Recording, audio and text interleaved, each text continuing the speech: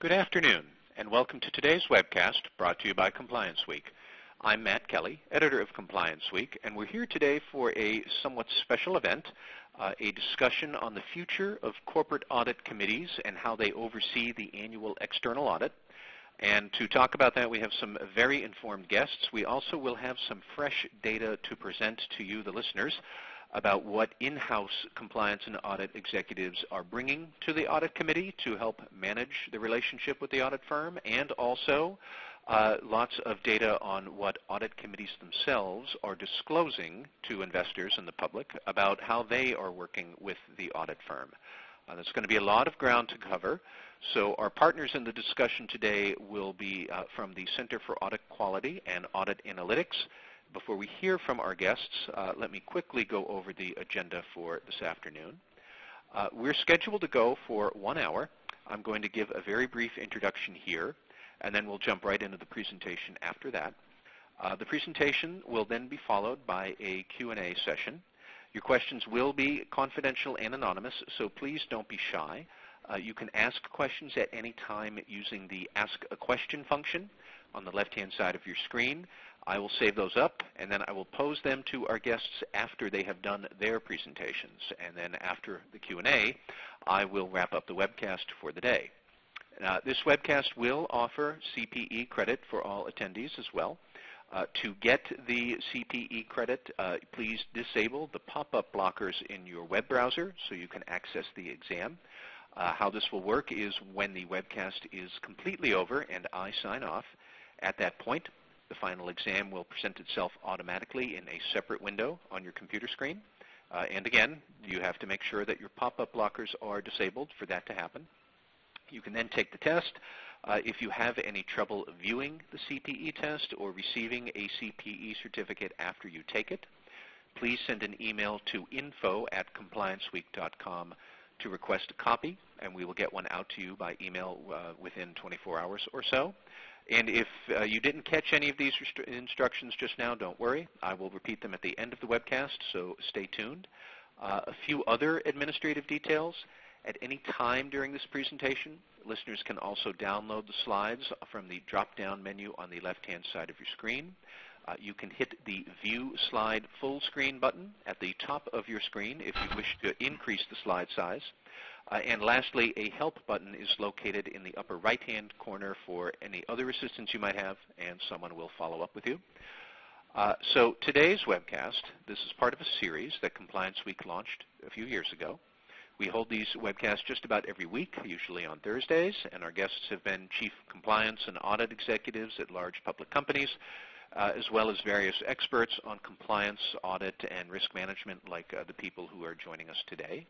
I won't read the upcoming schedule of our webcasts here and now, but if you'd like to see what is coming up on deck, you can visit complianceweek.com for details about our webcasts to register for any of them. In addition, if you would like some old-school in-person discussion, just an idea, consider coming to our annual conference that is happening later on this spring in Washington, D.C., May 18 to 20. We usually have 500 or so senior-level compliance, audit, and risk professionals in attendance from large companies all over the world, and what we talk about there in person is generally a lot like the topics you hear discussed on these webcasts here. So if you are interested in our annual conference, just give it a thought. Please visit our conference website at conference.complianceweek.com for details about the agenda and to register, and certainly we hope to see you there. So now let's get on with our program for today. We have several guests here today. Our main guests are Cindy Fornelli. She is director of the Center for Audit Quality. Cindy, hello, welcome to the program. Thank you so much. It's a pleasure to be here. I'm looking forward to it. And also joining us is Mark Cheffers. He is Chief Executive of Audit Analytics. Mark, welcome to you too. Thanks, Matt. It's delightful to be here. All right. So here's what we're going to do with Mark and Cindy for the hour. The CAQ and Audit Analytics have been working since last year on a project known as the Audit Transparency Barometer, where they were looking at what disclosures about audit engagements companies make to the investing public. So we will be talking about that. We will also going to be talking a little bit about what information you, the corporate compliance or audit executive, what you try to gather about your external audit firm and then bring that to your audit committee to help the committee better oversee the relationship with the external audit firm, the financial statement audit, and what the audit committee publishes to investors. So we're going to have a lot of data that we'll be presenting you today. We'll be doing that shortly on both fronts, and then we will discuss what that data means with Mark and Cindy, all for the ultimate goal of trying to get more value from and a better relationship with your audit firm. Now, for those of you listening today, you will also be able to get this data that we're talking about in a few different files that you can download. The Audit Transparency Barometer, which is from the CAQ, and the Audit Committee Survey from Compliance Week. We have also included a white paper we've drafted here at Compliance Week, aptly called the Audit Committee White Paper. All three of those you can download by hitting the Event Resources option on the left-hand side of your screen. You will see a menu there, and you can download all of those. Now, first, for starters, Cindy, you are going to talk for a while about the Audit Transparency Project. So I will call up your slide, and you can take it away.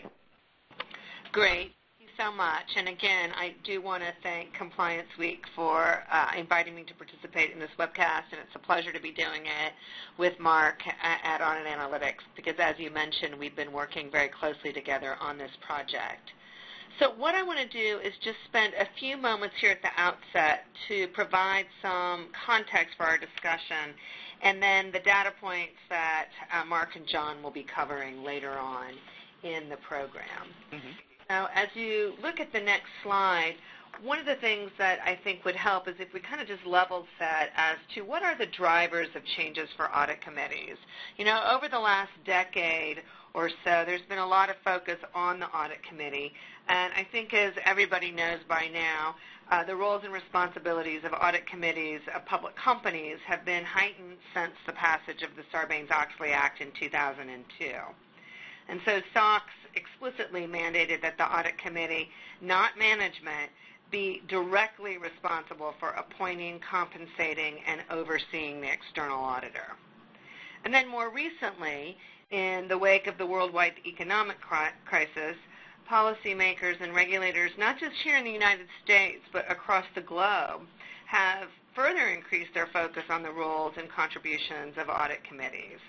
And just to give you a brief primer on that, in May of 2014, SEC Chair Mary Jo White said, and I'm quoting here, "The audit committee reporting requirements have not changed significantly in a number of years, and I think it is time to take a look at whether improvements can be made."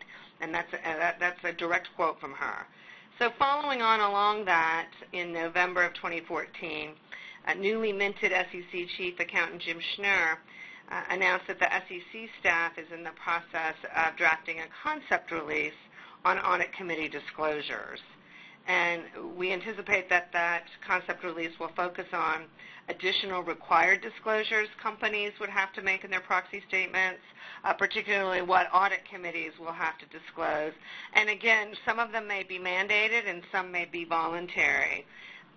The SEC has said publicly that the concept release is set to be released soon, later this year. So we're hoping that that'll happen in May or at least in the second quarter of 2015. Although, as a little aside, those of us that spend a lot of time in Washington soon in regulatory speak might have a different concept than it does for many of us. But this increased regulatory focus, be it by the SEC, by other regulators across the globe, really raises the stakes for audit committees and heightens the need for all of us in the process, in the financial reporting process, to think proactively.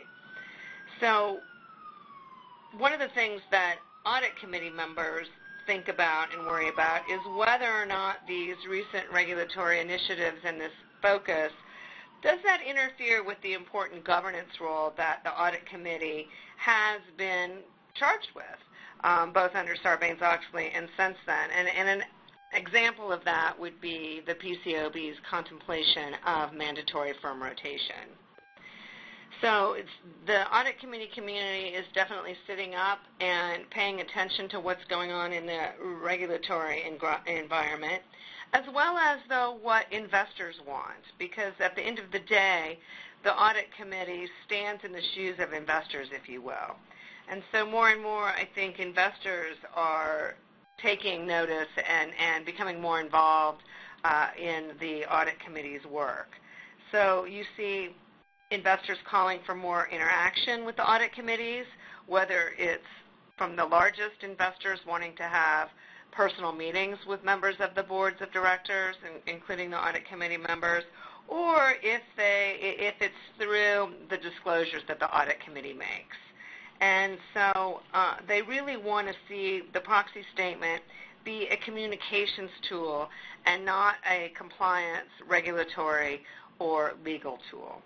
So all of this means that investors are looking for a better understanding of the audit committee's work, and also means that the audit committees are spending more time thinking about how to communicate better with investors.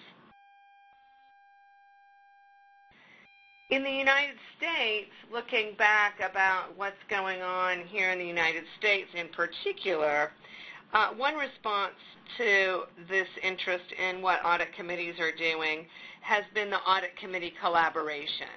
And so this was formed in 2012, and it's the CAQ partnering with a number of organizations who have as their members audit committee members. So the National Association of Corporate Directors, the Association of Audit Committee Members, the Directors Council, the New York Stock Exchange Governance Services, Tapestry Networks, and others have all partnered together with the CAQ to come up with this collaboration where we have and will continue to develop a number of tools and resources for audit committees.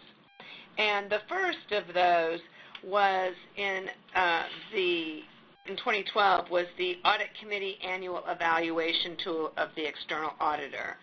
Not a very pithy name, but certainly describes what the tool is. And it's mainly meant to help audit committees objectively evaluate their auditor's performance on an annual basis, or more frequently if they decide, really to help them make an informed determination and a recommendation to the board as to the effectiveness of their auditors and whether the board should retain the auditor. And I might mention that all of the information, the tools, the resources that we're going to talk about today are available on the CAQ's website free of charge to the public, and that's www.thecaq.org.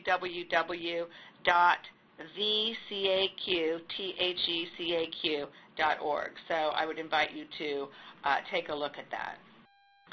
Then the next project that the Audit Committee collaboration undertook was in November of 2013, where we released a report entitled Enhancing the Audit Committee Report, a Call to Action. And the call to action includes examples of emerging voluntary practices of strengthened audit committee disclosure. So, for example, it shows audit committees how they can clarify the scope of their duties, how the audit committee can clearly define its composition, disclose the relevant factors that the audit committee considers when selecting not only an audit firm, but also the lead engagement partner. It talks about how the audit committee might disclose key factors when they compensate the external auditor, what factors they consider. Gives them examples of how to provide relevant information about how the audit committee oversees the external audit process, and also information about the evaluation of the external auditor, going back to that assessment tool we just talked about. I think it's particularly important to note that the call to action does not require audit committees to take on additional responsibilities, but rather to provide insights to investors and others about the work that they are already doing. And that's a key distinguisher, that it's not asking audit committees to do more. Pardon me. And I also just want to point out very quickly that the examples highlighted in the report are not intended to represent all possible disclosures, but rather give audit committee members concrete examples of what some of their peers are doing so that an audit committee, as they contemplate whether or not they want to enhance their disclosures, can see examples and know that they're not necessarily alone as they're going through contemplating changing their disclosures. So the collaboration believes that effectively enhancing audit committee disclosures has a number of benefits. One are, of course, there are benefits directly for investors. While a lot of the disclosure that is in the call to action can be found in audit committee charters, some investors have complained about the treasure hunt that they have to go through to find this information, be it in the charter, in the audit committee report, somewhere else in the proxy. So the call to action gives examples of how to consolidate all this information in the audit committee report. But of course there are also benefits for audit committees as well, and it really helps them go through a process to look at their disclosures, and better communication of how audit committees fulfill their duties can demonstrate to regulators and lawmakers that additional regulation is not necessary, but rather that audit committees can do these things voluntarily so that you don't end up with a one-size-fits-all approach. Oftentimes, when you see regulation, it is one-size-fits-all, and that's not necessarily helpful to an audit committee or to investors, but rather voluntary disclosures allow the audit committee to tailor the disclosures for their company at that particular point in time. Now, I don't want to make this sound like it's all rainbows and unicorns. There's obviously challenges that can come with enhancing disclosure. So we do have to be concerned about disclosure overload or information overload, and that's something that the SEC is looking at amongst other projects under the umbrella of their disclosure effectiveness project. But I do think that if you look at disclosures holistically, it does identify duplicative requirements and shows ways to simplify disclosure and even modernize reporting so that investors, again, who all of this reporting is aimed at, have a more effective and efficient access point to the information that they need to make investing and voting decisions. And by performing a disclosure review, the audit committee should coordinate, of course, with the full board, the offices of the corporate secretary and the general counsel, company management. Many companies have a disclosure committee. And so all of these individuals and groups should be consulted as the audit committee goes about looking at its disclosures and ways that it may enhance the disclosures to investors. So in addition to the call to action, we also working very, very closely with Audit Analytics, which I was really pleased to be able to partner with them, released in December of 2014 the Audit Committee Transparency Barometer. And in a minute I'll turn it over to Mark and John to discuss the barometer. But it was really important, we thought, to create a baseline as to what audit committees are disclosing. And there have been a couple of studies over the last couple of years that focused on the Fortune 100 companies. But what we really wanted to do with Audit Analytics was look at audit committee disclosure across public companies of all sizes. So you'll see in the barometer big cap, medium cap, and small cap company disclosures, and that we thought was really important.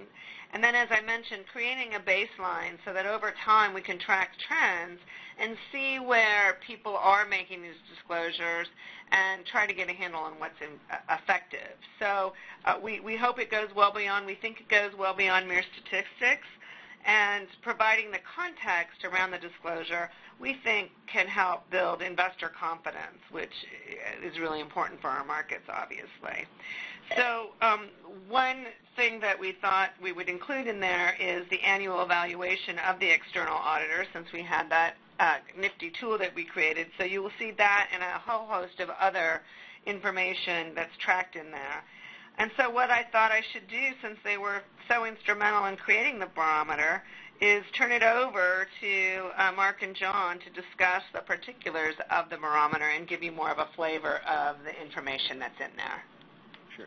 Thank you, Cindy. This is Matt Kelly here at Compliance Week, and we were just listening to Cindy Fornelli from the CAQ. As she said, we're going to shift gears a little bit now to talk more about the Transparency Barometer. That was developed by Audit Analytics. Before we get into a discussion of all that data with Cindy and Mark Jeffers, we're actually joined by John Pekulik. He is one of the senior analysts and researchers at Audit Analytics. John was going to walk us through some of the data and the findings there. So John, take it away for us, please. Hi, Matt. Thanks for having me and for hosting this discussion. We're excited to share some of the key findings from the Audit Committee Transparency Barometer here. As Cindy was mentioning, the Transparency Barometer is really the culmination of a project, a joint project between the CAQ and Audit Analytics. The big picture is, as Cindy also mentioned, it's an analysis of what U.S. corporations are disclosing about the duties and activities of the Audit Committee, in particular what the Audit Committee is disclosing. And so to reiterate, we're trying to establish a baseline of Audit Committee disclosure transparency. And to do this, we looked at the 2014 proxy statements of 1,500 S&P composite companies, namely the S&P 500, the S&P Midcap, and the S&P Small Cap. So this gives us a view not just of the top 100, top 500 companies, but really a broad picture of the entire reporting landscape. We looked at the Audit Committee report itself and also the proxy statement as a whole when we were going through trying to find what disclosures these audit committees were making. And what we found is that many companies are disclosing more than is required, and many are consolidating their disclosures to minimize what Cindy referred to as the treasure hunt. So to give an idea of the kind of disclosure transparency we were looking for, we included here an interesting example. This is from the 2014 Audit Committee report of Vectren Corp, an S&P midcap company. In this example, they're talking about the things they considered when determining whether or not to reappoint their independent auditor. So reading from this disclosure then, the Audit Committee took into consideration a number of factors, including but not limited to the quality of the Audit Committee's ongoing discussions with the auditor, the auditor's independence, management's perceptions of the auditor's industry expertise and past performance, external data relating to audit quality and performance, including recent PCAOB reports on the auditor and its peer firms, and lastly, the appropriateness of fees charged. We think this disclosure jibes pretty well with the CAQ's and the Audit Committee collaboration's call to action. Here there's a clear disclosure of relevant factors that the Audit Committee considers when engaging an audit firm. As you can see, among the factors considered by Vectren's Audit Committee include the industry expertise of the auditor, the external data about audit quality, and the appropriateness of fees. Other factors that we've seen in various disclosures include the auditor's legal risks and ongoing litigation, and a rigorous fee benchmarking. One thing of note here is the use of external data in evaluating the auditor. This is something that we at Audit Analytics have some experience with. For example, our professional services group has advised a number of corporate clients on issues like this, including market intelligence, disclosure trends, and areas of reporting and disclosure risk, like financial restatements or control weaknesses. One thing we've seen is more requests coming in for industry-wide and peer group analysis regarding reporting trends, disclosure trends. And we think that this is possibly becoming something of a best practice, and that companies are responding to the call to action about what they're disclosing regarding the Audit Committee's scope and duties. Okay, so let's turn now to a summary of the findings in the Transparency Barometer. Here you can see a breakdown of really the main questions that we were looking for when we were analyzing the Audit Committee reports and the proxy statements. Generally, we separated out the disclosures into 4 categories. The first one is audit firm selection. The second is auditor compensation. Third, auditor evaluation and supervision. And lastly, the selection of the audit partner. I should note here that these percentages going down the right side of the table there represent disclosures made in the entire proxy. So this is not just the Audit Committee report, but the proxy as a whole. And what we did here is simply count whether or not the company made a disclosure along the lines that are along the lines in the disclosure questions there in the middle column. So the first question you can see: is there a discussion of Audit Committee considerations in appointing the auditor in terms of qualifications, geographic reach, or firm expertise? Now, in our analysis, again, of 2014 proxy statements, 13% of the S&P 500, 10% of mid-cap, and 8% of small-cap companies had a disclosure to that effect.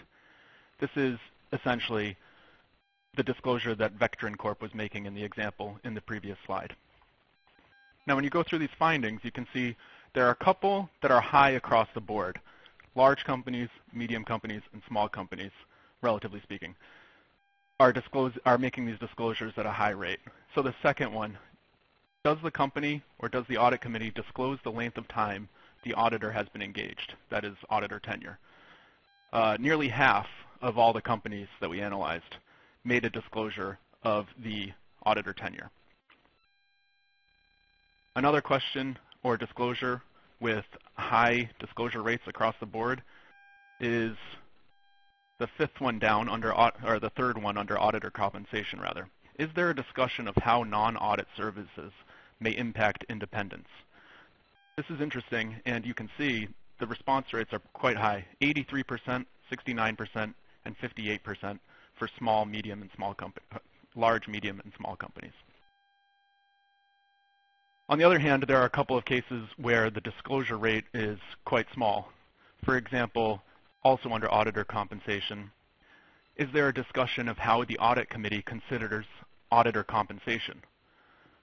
Now, that's one of the really fundamental requirements of the Audit Committee according to the regulations. And the number of companies that disclose what their considerations are in compensating the auditor is very small: 1%, 1%, and 0%. Another one with somewhat low participation rates is under auditor evaluation and supervision. Is there a disclosure of significant areas addressed with the auditor? Now, that's something that could provide a lot of insight into what's going on behind the scenes to investors. It may run the risk, as Cindy mentioned, of information overload, but it could possibly also present a lot of benefits. But only 3% of large companies, 2% of medium, and 1% of small companies disclose a consideration of the significant areas addressed with the auditor. Lastly, before we move on, there are a couple of cases where the disclosure rates vary significantly between large companies and small companies. So, for example, the last two here in this table, under the selection of audit partner, is it stated that the engagement partner rotates every 5 years? 16% of large companies explicitly state that, whereas only 3% of medium and 4% of small companies disclose the same thing. Is it explicitly stated that the Audit Committee is involved in the selection of the audit engagement partner? 13% of large companies explicitly state that, whereas only 1% of medium and small companies disclose something to that effect. And lastly, there's one more that we'd like to note that has a high-low relationship there between large companies and small companies, and that is there a discussion of audit fees and its connection to audit quality? 13% of large companies, 4% of medium, and 1% of small cap companies. So that is a summary, really, of the findings of the Audit Committee Transparency Barometer. I should point out that later this year, we will have an update. for the 2015 proxy statements, and we'll have now something to compare it to. So we'll be able to see, as Cindy mentioned, trends in these disclosures. Thank you, Matt. All right. Thank you, John. We appreciate all of that data. And again, everybody, that was John Pekulik. He is one of the analysts at Audit Analytics. Was talking about some of the data that they had found in their transparency barometer. We're now going to shift to maybe about 15 or 20 minutes of just Q&A and jawboning about the data that we have found here. We're going to be talking with Cindy Fornelli, Director of the Center for Audit Quality, and Mark Cheffers, Chief Executive of Audit Analytics. I'm going to throw these questions out in no particular order, but Mark, I did want to give you the first question. One thing I saw from the transparency barometer that you had prepared was that there's much more data in the whole report. I encourage everybody to download it and read it if you can. But clearly, audit committees are many more audit committees are now disclosing many more things. You guys compared 2012 to 2014, and across many different metrics you looked at, there's a whole lot more audit committees giving out information. And I was just wondering if you could offer some thoughts about why that is. And Cindy, I'll follow up with you afterwards there. But Mark, what do you think is going on here driving the audit committees? Well, interesting question, Matt. I think put simply, audit committees have significant levels of fiduciary and statutory obligations. They have more than other board members. They have responsibilities essentially not just for auditor oversight, which is one of the things that we're talking about today, but they also have regulatory responsibilities to identify what I would call at-risk accounting areas. They need to be informed not just from management or even from their auditor about what the at-risk accounting areas are, but they also need to be independently informed. They need to find some sort of independent source. I thought it was interesting that Cindy raised Chairman White's quote, and I have another one from her. Quote, "I can't overstate the importance of the audit committee functioning at the highest possible level." End quote. Now this to me foreshadows what I would consider to be increasing amounts of fiduciary and statutory obligations coming their way. And Cindy, maybe this is something we could talk about, but I admire the CAQ's efforts at what I would call trying to enhance transparency of the activities of the audit committee without, in fact, enhancing the amount of work they have to do. Now, I'm really not at all sure that can be done, and maybe as this question and answer goes back and forth, I can maybe play a little bit of what I would call, kind of the, place a little bit more of a kind of a dour view of that. So, Cindy, I don't know if you want to comment on that, but I'm feeling a little bit like audit committees are about to get more and more responsibility and more exposure. Cindy, what do you think about that? Well, I think Mark is on to something here. After the financial crisis, regulators, Congress, almost everybody, financial press, looked at everybody's roles and responsibilities. And I think that what the general consensus was that everybody could have done a better job. Mm-hmm. And so the audit committee community has not really seen significant regulation since 1999, which predates Sarbanes-Oxley. So if you look at the SEC's rules and the New York Stock Exchange and other exchanges listing rules, there hasn't really been significant change since 1999. And then in 2002, you had this massive legislation that required a lot more of the audit committee. And so I think what Mary Jo White and others are doing are taking a step back and saying, how can we what should we do to increase the performance of audit committees. Now, I happen to think that in general, audit committees do a very good job, but as you look at the barometer and some of the other work that Audit Analytics does, there's 7,000 plus public companies in the United States, and so not every audit committee can perform at the highest levels as the best audit committees in the country. And so I think helping audit committees up their game, and those that need improvement upping their game, but those that are doing a good job explaining what they're doing is an important function, which is why we were so pleased with the work that Audit Analytics did in the barometer to help demonstrate some of these best practices on disclosures. So, Cindy, let me also just follow up a bit, and then Mark, I'd like to get your thoughts as well. That I agree that the audit committees are struggling with a lot, but once upon a time, the audit committee mostly worried about audits, and now we see they are getting a lot of duties that are important, but FCPA risk, other anti-corruption issues, risk management. We all know cybersecurity will also be placed on their agenda, pretty much because the SEC said they have to put cybersecurity somewhere. I can't think of anywhere else to put it. Let's stick it with the audit committee. And I'm kind of wondering how much these sort of non-traditional duties are crowding out what had once upon a time been the day job of just keeping an eye on the financial audit, which is enough work unto itself. I mean, is there a certain amount of throwing everything into the kitchen sink at these guys and they're getting overwhelmed?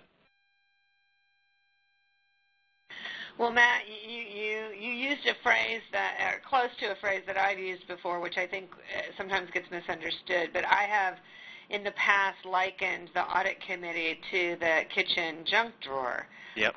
Because in my kitchen, at least, all the important things that I need, keys, batteries, important documents, reside in the kitchen junk drawer. And I do fear that audit committees sometimes get all of the high-profile, high-risk areas that might be better considered by the whole board. I've heard Ken Daly describe cyber, for instance, as a full team sport, that you need all the players on the team, all of your bench strength, looking at cybersecurity risks. And so I think the important thing is, because I think it's a bit inevitable that the audit committee may be tasked not only with cyber, but risk management and other areas in addition to the financial reporting oversight, that there be really clear, crisp definition of who's on point for what. So if the audit committee is going to take on primary responsibility for overseeing cyber, that needs to be clearly spelled out so that there's not one of these situations where the audit committee thinks that they have a slice of cyber, but the full board thinks that the audit committee is significantly or primarily responsible for cyber risk. So I think one way to do that is to have a better definition and better delineation of the roles and responsibilities within the board so that everybody knows who the champion of each one of those risks are. Mm-hmm. Mark, what do you think about the overwhelmed audit committee these days?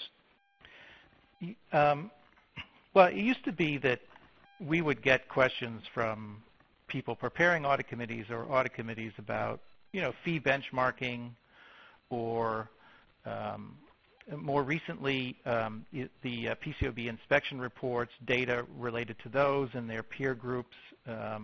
We get market share questions because audit committees were interested in finding out, what market share each firm had in their particular industry. What I would call kind of pretty normal stuff.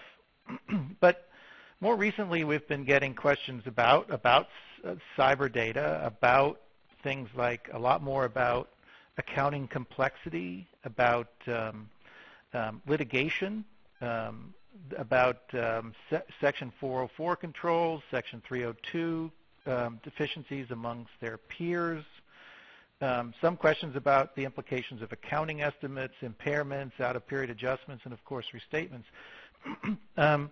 So what we're finding is that it seemingly the need to get kind of some sort of peer-related data that can be summarized quickly is forming more of the basis upon which the audit committees they want to have a discussion with the auditors about these matters, and they want to be able to report to the full board about them. Mm-hmm. So, and I think some of that has to do with this idea that I was talking about earlier about kind of at-risk accounting areas, and that I mean, one of the things that the concept release from the SEC was looking at, or one of the complaints they were looking at, was, for example, audit committee members may have less training or experience than the auditors who the audit committee oversees. And I think that's an interesting question. I don't know if that means anything. That may not be a good or a bad thing, but that's certainly something they were looking at. And also that the work of the audit committee, this goes back to the transparency aspect, doesn't really appear in the financial statements, only in the proxy statement, and only to the extent that it has thus far. Now, in fact, let me turn it back to you, because my next kind of I don't know, projection about how bad this can get and how bad it's going to get will come from the now requirements, pending requirements for audit committees in the EU, and the pending requirements for the new expanded audit report, which is going to place just tremendous burdens on the audit committee. So anyway, without being too depressing, I'll turn it back to you, Matt. Maybe you can... All right. Well, I'll see if I can explore some other dark clouds that might be gathering in other ways here. We have been talking for a while now about what information the audit committee discloses to the investing public and the world in the proxy statement. I wanted to shift gears just a bit to talk about what information compliance and audit executives, like the people listening to this webcast, what they are trying to bring to the audit committee so they internally can have a good discussion about, here's what we want to do to oversee our audit committee, our audit engagement well. That is the audit committee survey I mentioned earlier that Compliance Week itself has done. We did not present any of that data in these slides here. I just wanted to queue up one or two factoids and present them to you both and get your reaction.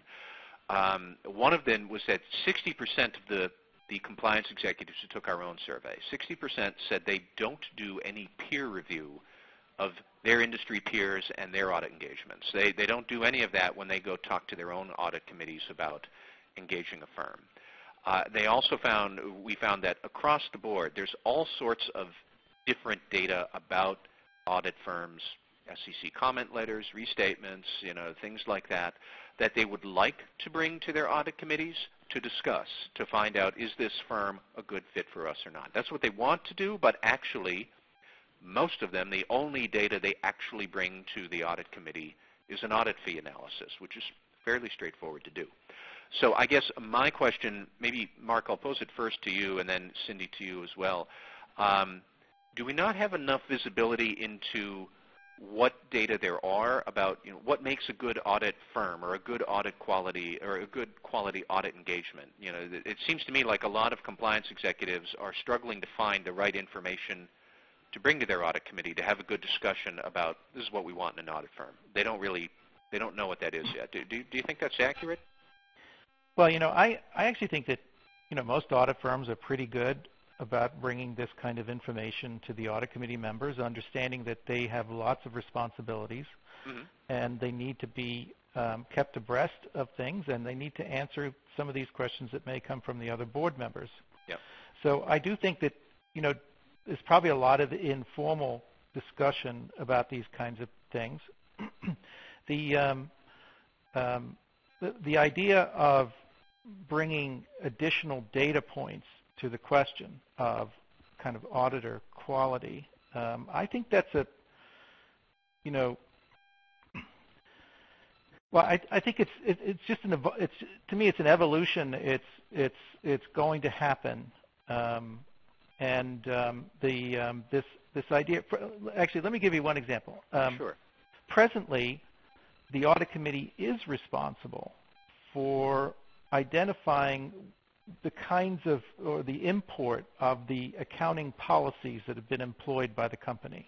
Mm-hmm. And of course, they're reflected in the first footnote of every financial statement, and they're pretty expansive. Now, one of the responsibilities of the Audit Committee under current regulations is to examine those accounting policy items with respect to their peers to try to get a sense of, whether they're aggressive, whether they're kind of middle of the road, whether they're different, if they're different, how they're different. Well, that's, to me, is kind of like the nose, the camel's nose under the tent. Once you've given the Audit Committee the responsibility to essentially assess what I would call areas of accounting, again, risk and disclosure risk, then if information is available about things like, okay, what kinds of accounting and financial reporting failures or questions, for example, with SEC comment letters, are coming for their peers, and then if it seems quite natural that would be the next step in that, the idea of like how do we as an Audit Committee acquit this responsibility about policy.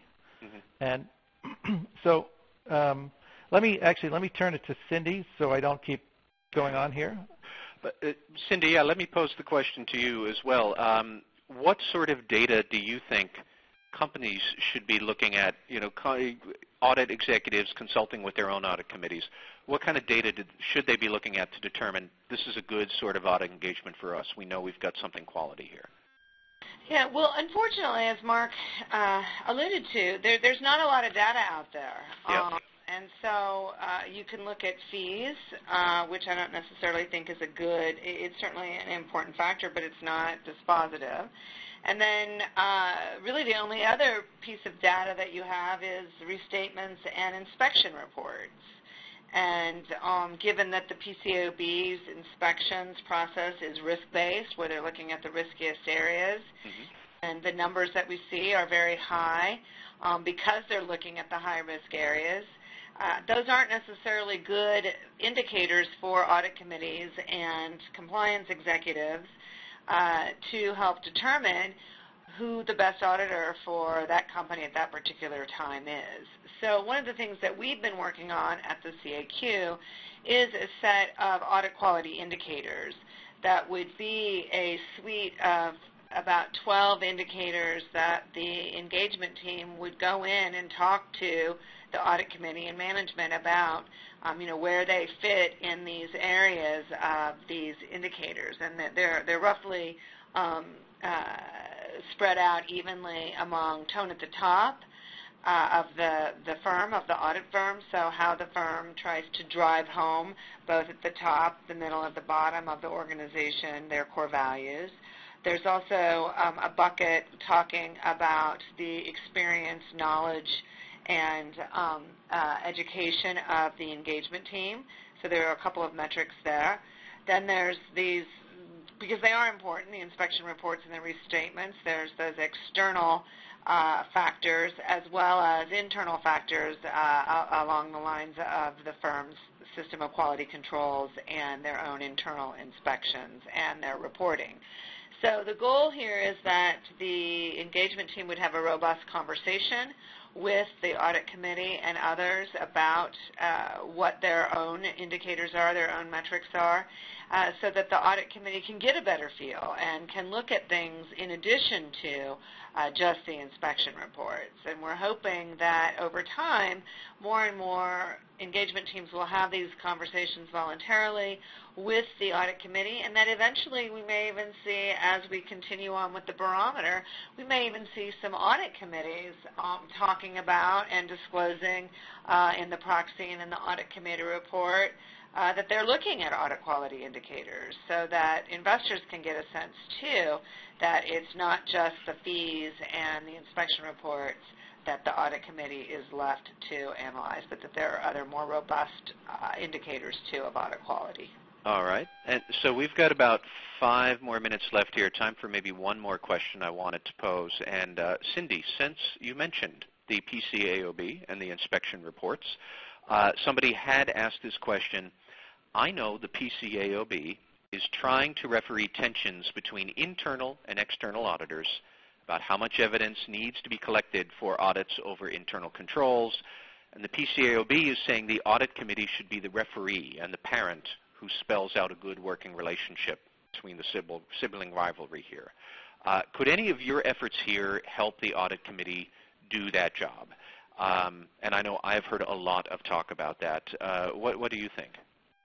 Well, I think that the frustration that you hear on this area by Audit Committee members is that they are having to referee this relationship between the external and the internal audit. And, that's an important relationship between the internal auditors and the external auditors.